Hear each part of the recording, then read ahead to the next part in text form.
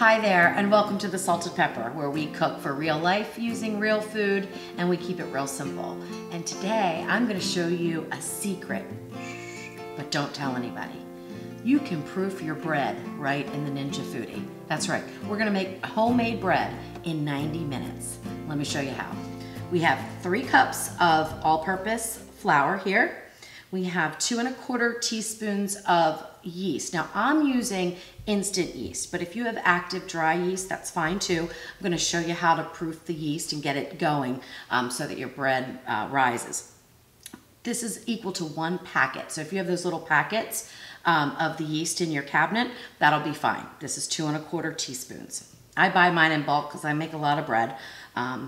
We have 1 teaspoon of kosher salt and 2 teaspoons of just plain white sugar, a little bit of extra flour over here for flouring our surface, and 1 cup of warm tap water. Now I let the water run till it was about 110 degrees. It's probably cooled off to about 106 by now, and that's fine. We want the temperature to be between 105 and 110 for the best proofing of an active dry yeast. Now again, I'm using instant. I don't really have to do this step. So if you're using instant, you can just put it right in with your dry ingredients, no problem. But I'm gonna show you how to proof the yeast. So we have our 2 teaspoons of sugar. We're just gonna add in about a tablespoon or so of the warm water, and we're gonna sprinkle the yeast over top. And then you do absolutely nothing. The yeast will start to eat the sugar, and it will start to bubble up and bloom, as we call it. All right, so it's been a couple of minutes and there's a lot of little bubbles forming and it's starting to get a little frothy. So we're ready to move on. That means that our yeast is activated. Now mine's instant again. I could skip that step, but just wanted to show you guys in case you're using active dry yeast and not instant dry yeast. All right, so now I have my 3 cups of flour, and I'm gonna go ahead and add in the salt to that, and we're gonna go ahead and add in the yeast.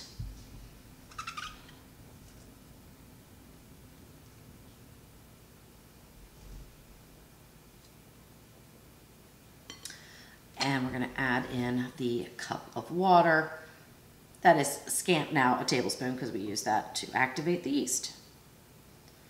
And while I'm pouring, I'm gonna be kind of tossing the flour around.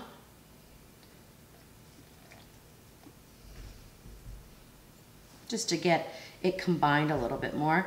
And now you could certainly use a stand mixer with a dough hook to make this, and it would even take less time.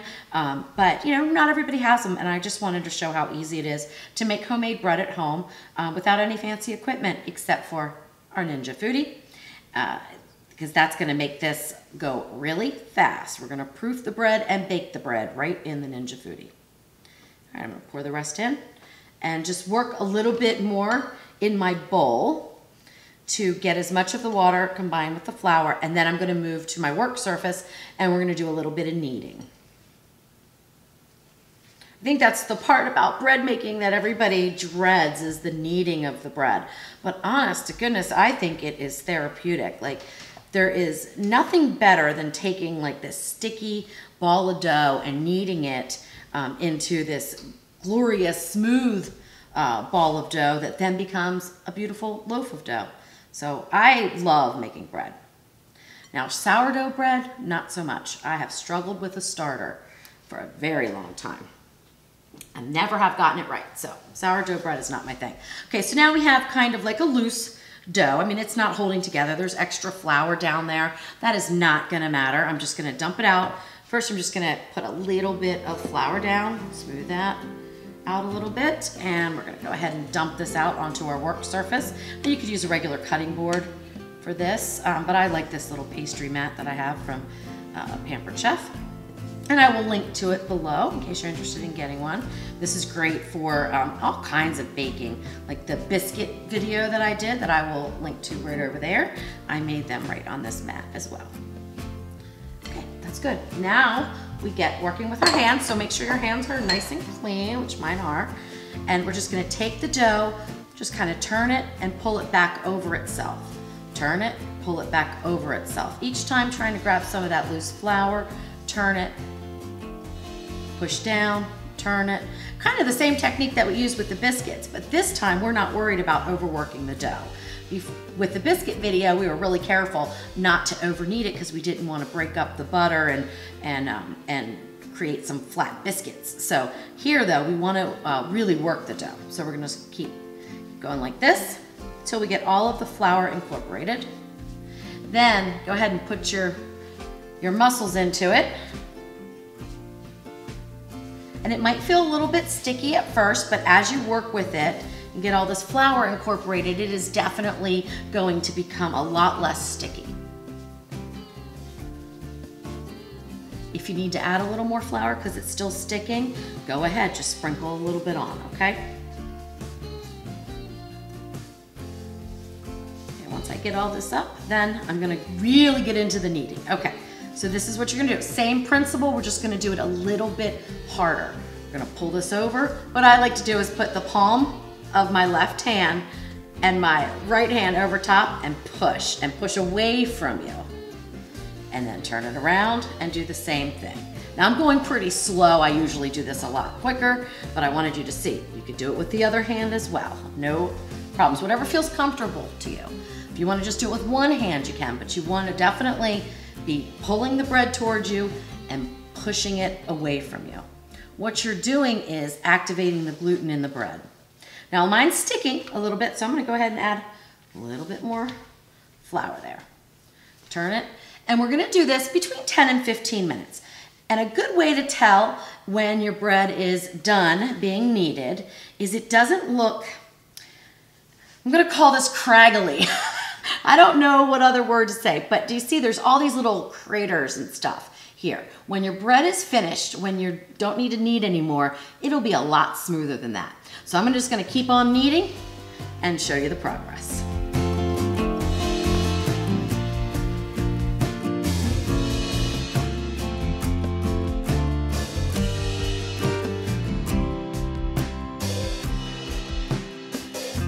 All right, so I've been kneading this for probably, I don't know, 7 to 10 minutes.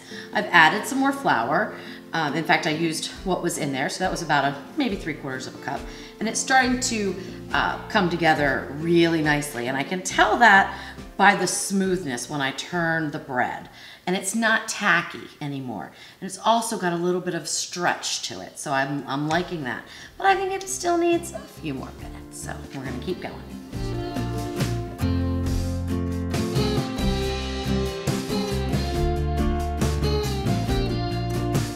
All right, guys, I think we're just about there. I added just a tad bit more flour, maybe a tablespoon. And I think 2 more turns and we'll be ready to put it into the Ninja Foodi and proof it. All right, that'll be good. Now you can see this is a lot smoother of a surface than what we started out with. And that's what you wanna see. So instead of all the really big craters, it's a much smoother surface. Now what I'm gonna do is just sort of tuck it underneath. This is gonna rise in the Ninja Foodi. And no, don't worry about how it looks on the bottom because it's all gonna come together so beautifully. Make it into a nice little round. Now we are gonna be doing a bread round in the Ninja Foodi. We're gonna put in 1 tablespoon of olive oil. We just want to cover the bottom and we're gonna roll the top of the bread into the olive oil. This is gonna prevent it from drying out. And then we're just gonna flip it. So it's got a nice little oily surface on top. And then there's a couple things you could do here. And I tried both of them out. You could put a little bit of saran wrap just loosely over the top and then put the lid down and we're gonna set the dehydration mode. The dehydration is so low of a heat, you're not gonna melt your saran wrap, so don't worry about that. But what I noticed was because there's a fan that circulates, it kind of blew all over the place. So I decided that I was gonna use this is a clean bleached flour sack that I use all the time. I just love them. And it is just damp, okay? Not real wet, but damp. And I'm just gonna open it up a little bit. It could be in double. I mean, these are pretty big. And let me show you how big they are, because I talk about them all the time. I mean, they're pretty big. So they are great for so many things. I strain yogurt, and I also, dry dishes and stuff. I have different ones for different purposes. And so we're gonna lay this right on over, close close the lid, turn the Foodi on, hit the dehydration mode. We want to take it all the way down to 105, hit the time. So the minimum is an hour. So what I would do is set another timer because it only needs to proof for 30 minutes. Now, it's not going to be the end of the world if it goes a full hour, but it only needs to go 30 minutes. So we're going to go ahead and start that. Now, what this is going to do is provide this really low temperature environment for that yeast to thrive. Yeast loves 105 degrees, so they will really multiply pretty quickly. Usually on the countertop, this takes a couple of hours, so we're going to cut it down to 30 minutes. We're coming up on the last few seconds of our first proofing of the bread. So what we expect to see when we open the lid is that the bread has doubled in size, and it will also have a different feel to it. It's going to be a lot stretchier, it's going to be a lot smoother.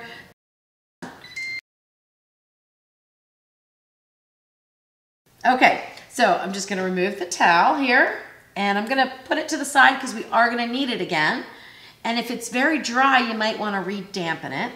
And now we get out our bread, and you can see it is a totally different feel to it now. It's real stretchy. It just, I love making bread. I think it's glorious. So now what you want to do is go ahead and, well, you could punch it down. I'm kind of gentle with my bread. And we're just going to form it again. If you want to have a rectangular loaf, and you have a rectangular loaf pan, then certainly now's the time that you're going to put your bread into that and then set it into the Ninja Foodi for the final rise. And that's what we're going to do. We're going to put it back in for 30 more minutes. So I'm just sort of getting a basic shape to it.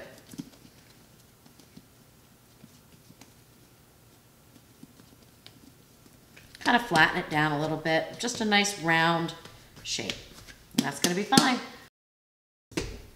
So now that we have the round back in there, and I just sort of played with it to get it a little bit flatter and round. So now that it rises, it's going to rise outward and upward a little bit. But I didn't want to have a real tall loaf like this, so I wanted to press it down into a decent size round. And we're just going to cover it back over with our flour sack, or again, you could use a saran wrap, that's no problem. And just close the lid, and since it's already set for the hour, we could just let it go another 30 minutes. Then we'll be back, and then we will set it on the bake and get our bread all baked up. All right, so we are done with the second stage of this, and we can remove the damp towel. And the bread has risen exactly like I wanted. It is wide, and it is also doubled in height, and it looks gorgeous. So now all we do is we score it. This is important. You can use, you know, a sharp knife. Some people use scissors. I think scissors compress the bread too much, so I like to use this really sharp knife. You can put whatever design in you want. You can do a big X, or like I like to do is just take it and go like this 3 times.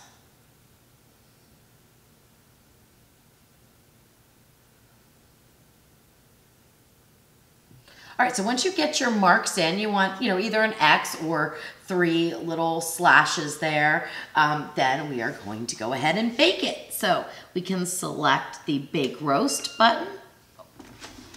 Close the lid first. Select the Bake Roast and go to 325. And the time is going to be 30 minutes. And start. Okay, now your bread is going to bake in there, and we can't wait to see what it looks like when it's done. 10 seconds to go. I'm so excited. I can actually smell the fresh bread baking smell. That's, oh, absolutely delicious. And let it go through the little cool cycle, and then we'll open up the lid. Here we go. Wow. Oh, it's beautiful. So I'm going to use my handy dandy oven mitts here, which are super clean, to grab this bread out. Because remember, this pot's pretty hot right now. You could also take, like if you have other mitts and you don't want to reach down into the pot, you could take like the little silicone mitts that I use all the time, or whatever you're used to using. You could dump the bread out. But for me, I'm just gonna go down here and grab it and bring it out. Look at that. So you have your bread, it's all done. Now, this is the sad part, guys. Don't cut it. You have to let it cool. I know. I really want a piece right now with some butter on it, but we have to let it cool at least 20 to 25 minutes. So let's do that, okay? Okay, so it's been like 25 minutes or so, and the bread is still warm to touch, but it is not hot and steaming like it was. The reason why I wanted to allow the bread to sit and cool for 25 to 30 minutes is because I wanted it to finish cooking and release its steam naturally. Sometimes when you get bread right out of the oven or the Ninja Foodi and you go in to cut it, and it like is a little gummy, and that's because it just wasn't allowed to cool and continue to cook.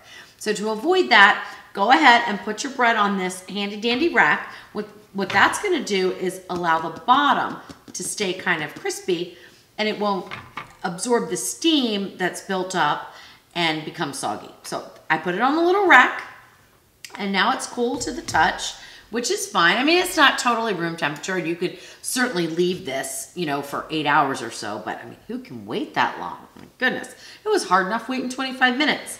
So let's cut it. This is the best part. I'm gonna cut right down the center just to show you guys, but ordinarily, of course, I would start to cut bread from the end, but I'm gonna cut straight through the center. And I'm using a bread knife that I happen to love from Pampered Chef, and I will definitely link to that below. It's one of the best bread knives that I've ever had. And here we go, the bread. Look at that. It's a beautiful crumb. Now this bread is meant to be toasted or used as sandwich bread, okay? So that's the kind of bread we made. There's other types to make, and I'll get to those in other videos, but this is definitely your go-to sandwich bread, homemade or toast. Delicious with butter. Now I'm not gonna spend the time toasting it. I'm just gonna go ahead and slice some and take a bite.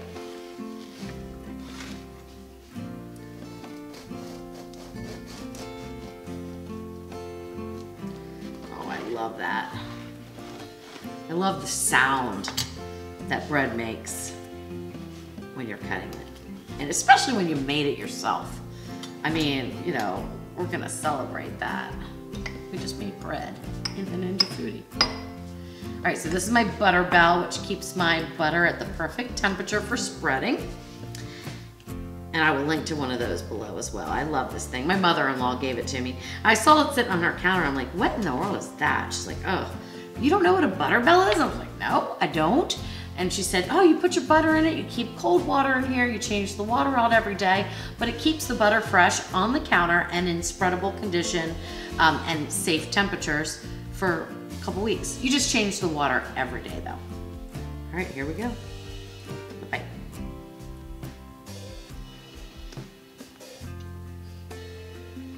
Oh, I love that. The outside's crunchy. The inside is perfect. It's like velvet, really. Oh my God.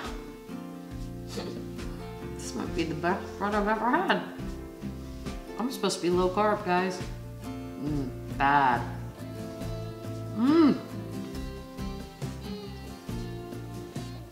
You have to make this.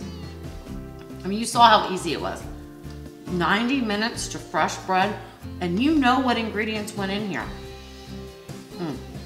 Absolutely perfect.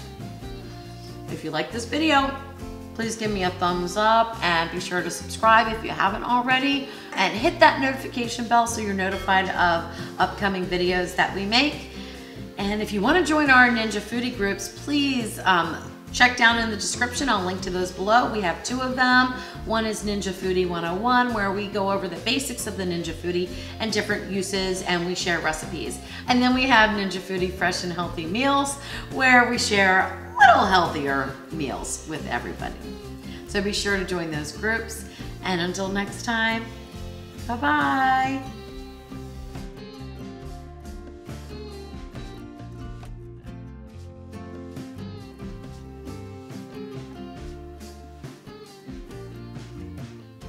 It's like velvet. am.